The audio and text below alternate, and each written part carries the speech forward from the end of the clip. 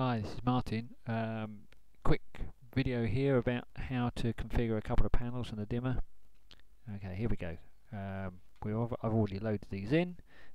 If you want to see how to do that, see one of my other videos on YouTube. Okay, so the first thing we're going to do is we're going to look at the virtual. Here in the virtual, we've actually got the scenes and the channels as a result of uploading the control panels and the dimmer into iCANsoft. Let's look at the devices again here. Here we've got a panel, it's already been given a name. Currently it's all in area 1. Likewise, the second panel is exactly the same, all in area 1, pre-configured. And the source controller, here are the outputs here. Again, all in area 1, already got some names in this one by the looks of it. Okay, but either way we're going to work our way through that. Okay, so the first thing we need to do is, we're not going to use area 1 because we're actually going to create 2 new areas. Alright, go up to the top of the screen here, right hand mouse, add area. We're going to have area 11 and we're going to give it a name of meeting room number 1. We're going to add 8 scenes and we're going to add 8 channels. At the moment it doesn't really matter that we add more channels. Right. Okay, here it is. Right. 8 scenes, 8 channels. Notice they're in red because they're not allocated to anything at the moment. Okay, well, let's add another area. Okay, we'll add area 22. And we'll make this one meeting room 2. Okay, do that. Okay, now we've actually got all of our areas. Click on the plus by the side, you can see exactly the same. Alright, collapse those down. Right, first thing we're going to do is we're going to just do a little configuration of these channels. We'll make this one downlights. Alright, okay. And this channel we're going to make the wall lights. You spot it? Yep. Okay, do exactly the same in here, except in here we've got wall lights.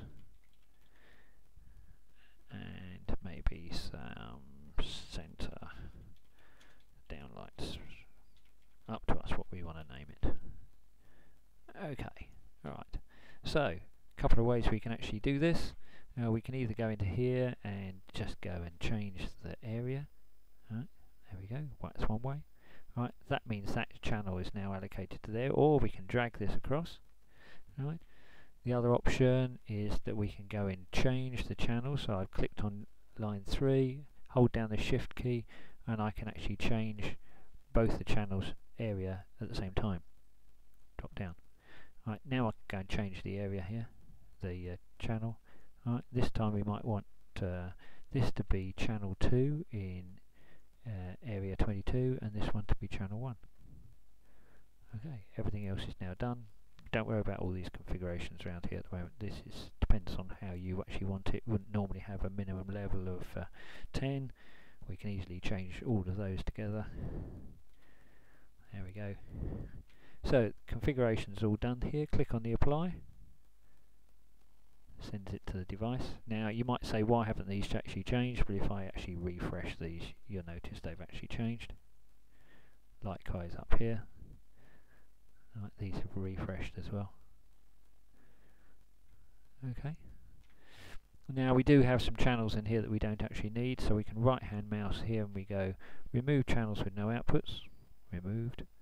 Okay, do the same here. Remove channels with no outputs. And all the red ones go away. Right. Now next up is to actually go and reconfigure the panels. We're going to use this one here in meeting room 1. Okay, so we change the name.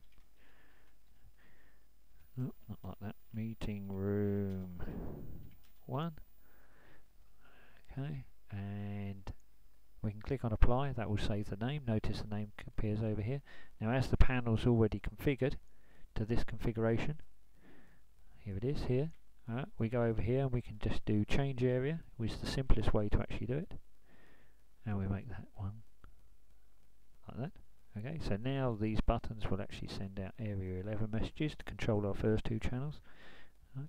Let's go to the other device, maximise it here. I can go round and change all these individually if I wanted to. See, like this.